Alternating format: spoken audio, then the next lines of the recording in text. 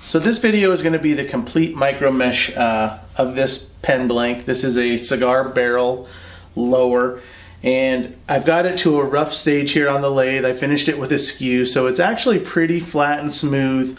It's not going to take a lot of sanding, which is the ideal situation, but I just wanted to do a quick video. This could be boring if you already do this, and that's fine. But for those of you who don't use micro mesh or wet sanding, I wanted to do this video for you. So first thing I'm going to do is chuck it up. I'll say that the key here, especially if you have an acrylic blank or a fragile blank, is when you put this in here, you want to slide your tailstock in very carefully. And I'm between centers here for all my wet sanding. If I were to jam this tailstock and hit this end, it's a great way to crack it. If you don't crack it, it's a great way to stretch out the very end, and it'll ultimately mess up your pen because it won't line up on the parts. So you want to be careful right from the start here. This lathe is set up for wet sanding. That's all I use it for. So I've got this extended out pretty far. I'm going to lock it in place. You can see it's still loose, so I'll just barely snug it up, lock it down, and I've got some fresh clean water here.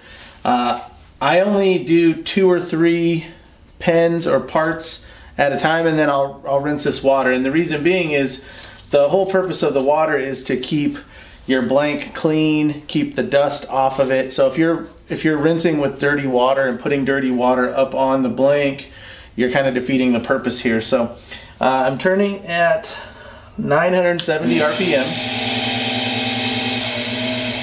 right there.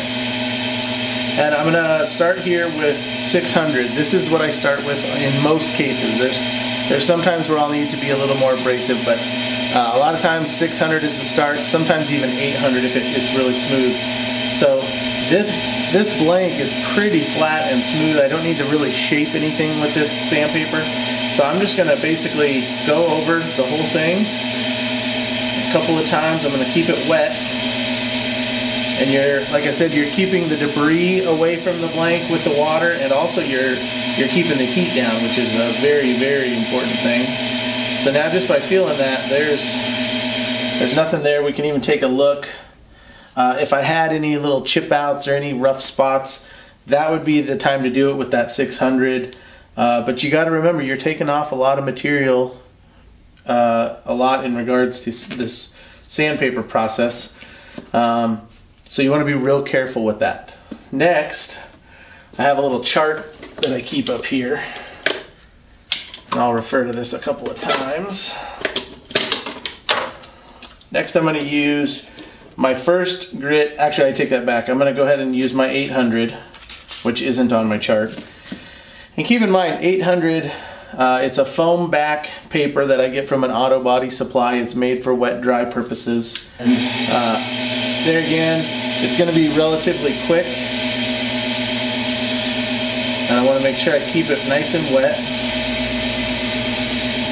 And again, at this stage, you can change the shape and the thicknesses, so you want to be real careful with how much pressure you're applying and how long you're going for. So that's pretty good there. So now I'm going to look at my micro mesh chart here, and it's good to keep handy just so you can refer to it. Although you will know it by heart after a little while. First, number 1500, rust colored. And the colors are all pretty easy to tell. What we've got rust, and then green, and then black. I'm just kind of putting them in order here. Then we got tan, wine brown, teal, which if Corey's watching, I know that's Corey's favorite color. Then we got purple, royal blue, and finally gray at 12,000. So I'm going to go through these grits, and my main focus is to use each grit to take out any scratches from the grit before and keep the blank constantly wet and rinsed. So you can do this a couple of ways. I don't like the underneath way. It does hold more water, but it's just a matter of comfort. I tend to hold it right on top like this, and by sitting here, I can see the water drooping down, so I know that the blank is still wet. If you ever take the paper off, or I should say the pad off, and there's no water there, you've gone too long without it. So you need to shorten it up. And sometimes I'll do a 5 count to make sure I don't run out of water. But it's really a matter of preference of how much you want to do this. And in a sense, the more the better, but you know, at some point you're going to not be able to improve it much more. So I want to do that, and you can kind of see that's glitching, and it's just I need to tighten up my tailstock a little more. And the reason is I don't want to over tighten it in the beginning. I'd rather have to tighten it up a little more. So I'm going to use this 1500, probably one of the longer grits that I use because it's the most abrasive micro mesh grit, but it's the least. It's the most aggressive. Let me try again. It's the most aggressive micro mesh grit, but the least as far as my higher grits, like my 6 and 800 that I use to shape and do the initial buff on this. So I'm gonna do this for a few seconds here. And some guys, you know, they'll touch it for 3 seconds and be done, and that's fine. It's totally up to you how you want to do it. So what I like to do after this 1500 is turn off the lathe, and then I want to dry this. So if you have a towel, you can use a towel. I'm just using my finger to kind of squeegee the water off. When the water's on there, it'll look perfect, even if it's not. So you want to get it dry, and then look for any imperfections, any major scratches or holes, and that's your time to take care of that right then. So this thing looks pretty good, so I'm just going to start going through my grits here. That was my 1500. Here's my 1800 green. And one thing I'll tell you about these micro mesh pads is they come in a 2x4 size like this. And I'll cut them in half and use a set for a couple of months and then switch them out. Now, I say a couple of months, I'm turning a lot of pens right now, so I go through them quicker than certain times of the year. If you just turn the occasional pen, a set could last you a year or more. It just depends on how much you use them. So I'm flipping it over, making sure I get a good rinse on it, get any debris off of there. I can see that my water coming off of here is pretty clear, and that's because it's not taking off a whole lot of material. But this water was clear when we started, and it is starting to get a little murky already. So now going on the black, which is 2400, and these are padded, so you can put a little pressure with your finger. You don't want to really crank down on it because you're likely to break or crack something or slip. But you can put a little pressure on it and give it a little force.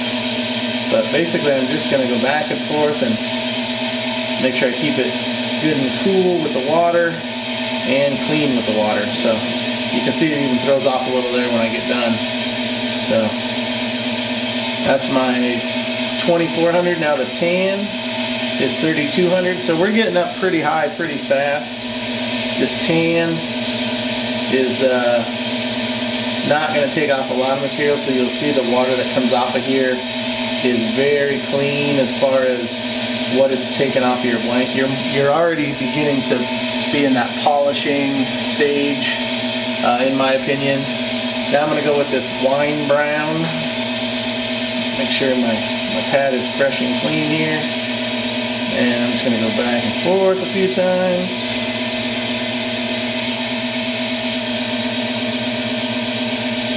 And if I want to do that, stop and check it again, I'm going to start to see that this thing already is shining a little bit. When I stopped with the 1500 in the beginning and I wiped it dry, it had a little haze to it, and that's because it wasn't as polished. When you start getting up to this grit at 3600, you're polishing here as well, so you're not really shaping or taking anything off, you're getting it down there, getting it polished nicely. So now I'm on to teal, which is 4000, and there again, just going to keep going back the same way. Make sure I keep my pad clean and wet.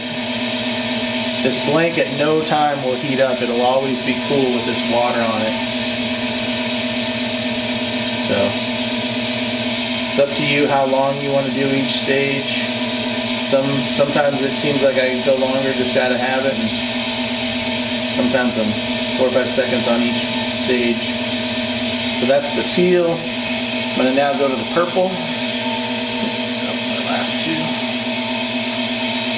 Now the purple here.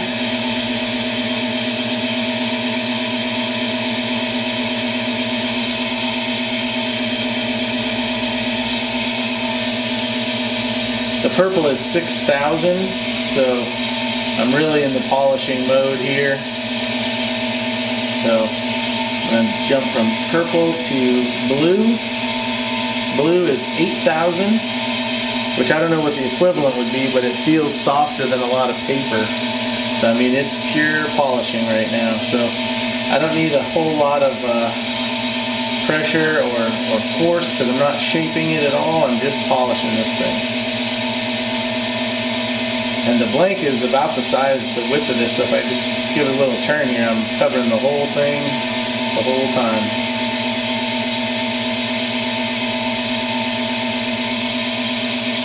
And then lastly, we're going to go to our gray, which is 12,000.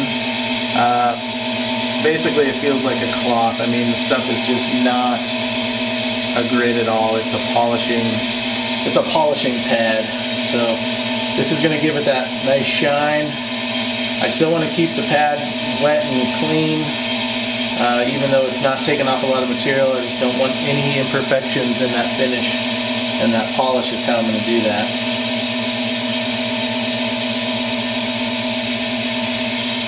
So that's it. That's how I do the micro mesh.